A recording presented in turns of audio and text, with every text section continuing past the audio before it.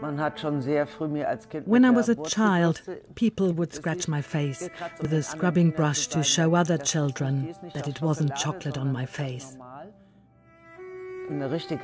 Obviously, as a child, I couldn't figure out why this was happening to me. I just wanted to be white, to have the feeling of belonging and be like the others.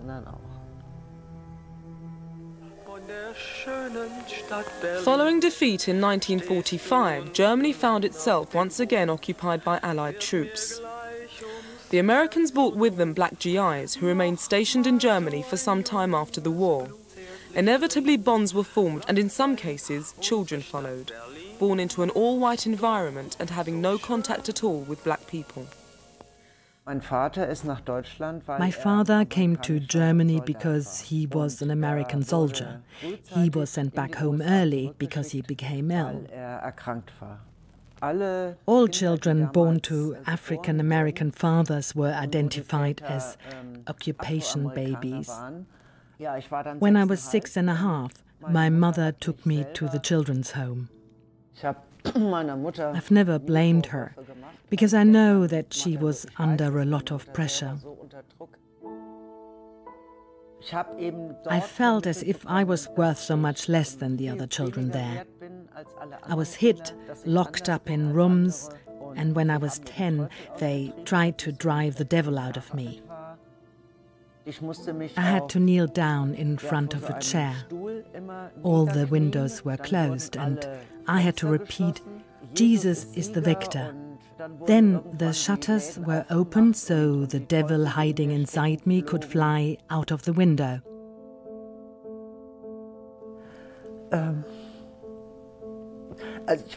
I was worth so little that if they could get the devil out of me, then I'd be worth a little bit more. That's how I felt. Wenn die raus sind, dann bin ich ein bisschen mehr wert. So das Gefühl hatte ich halt. Als ich aufgewachsen bin. I never thought about my father when I was growing up. But when I was 18, I felt I'd like to meet him. Everything that I'd been through, because of the color of my skin, made it even more important to find him. I tried to get in contact using an old address my mother had, but the letter came back. For a long time, I felt angry every time I encountered black people greeting me on the streets. I didn't want anything to do with them, because for me being black meant being sidelined and inferior.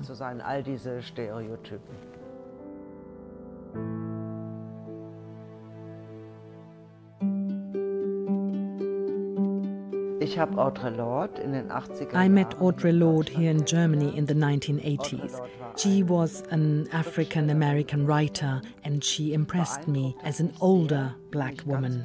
She was very important to me. She told us that as Afro-Germans, we should no longer be silenced in this society. It was something really special because it made me realize that others had experienced the same things as me.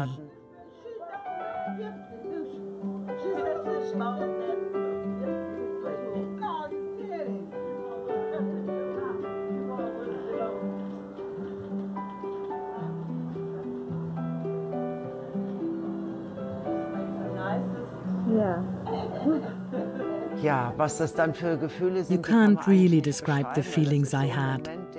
I was so happy.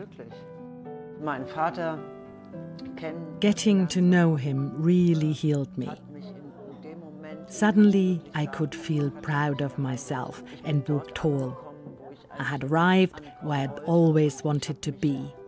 And that's how I still feel today. Ja, und das hält bis heute an und wird auch weiter so sein.